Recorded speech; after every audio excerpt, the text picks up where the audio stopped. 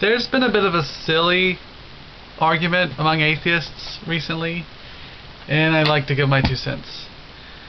It's on whether or not to capitalize the G in the word God. It seems pretty clear. When you are talking about a monotheistic deity, you're talking about a religion that only has one God in it. Hence, a certain kind of pronounization has occurred there.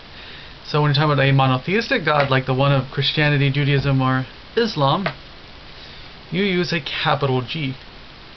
When you're talking about a polytheistic deity, you see in polytheism, there are many gods. So I suppose you can consider that a depronounization.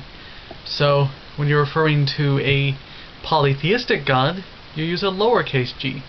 So Yahweh would be uppercase G uppercase G O D, and like Thor would be lowercase G O D, because in polytheism he's not the God but one of many deities.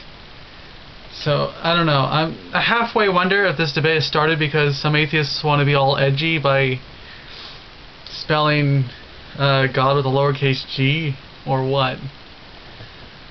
I'm halfway thinking it's edginess or just ignorance. Probably both.